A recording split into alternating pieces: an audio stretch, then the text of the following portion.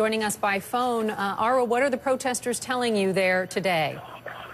Hi, Randy. Well, I'm actually at the demonstration that Ben was just referring to, taking place in front of television. I just met a journalist who used to work for one of the state-controlled newspapers. He was telling me that he resigned 2 weeks ago, fed up with corruption. When he saw these demonstrations taking on the life that they did, he decided that it was time for him to forego the fact that he had taken this job. Even though he knew that his journalistic principles would have been compromised, he took it just to feed his family, but now he is saying he is joining the demonstrators in full swing.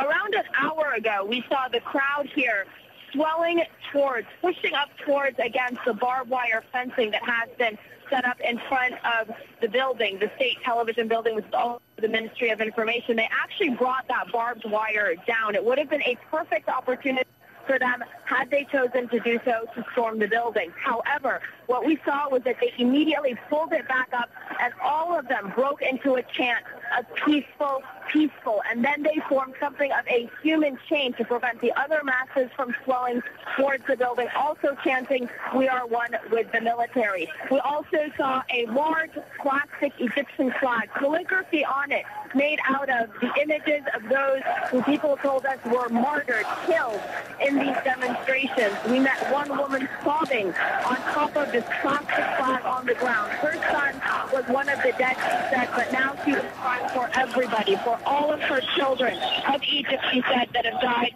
for this cause, Randy. And Arwa, I can hear the passion behind you, yet you're saying that they are yelling, chanting peaceful. Yet a lot of the protesters who said they would show up today had said to expect bloodshed, and some had even said that they were willing to die. Is that the sense that you get from them today, even though, at least until this point, things are peaceful?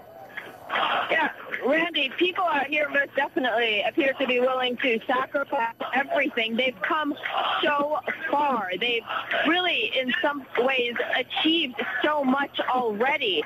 Many people are stunned by the fact that what started out as something of an internet call over Twitter and Facebook has now morphed into the unthinkable, the possible downfall of President Mubarak. Many people after his speech yesterday were expressing their sheer horror and anger. We could see their crestfallen faces.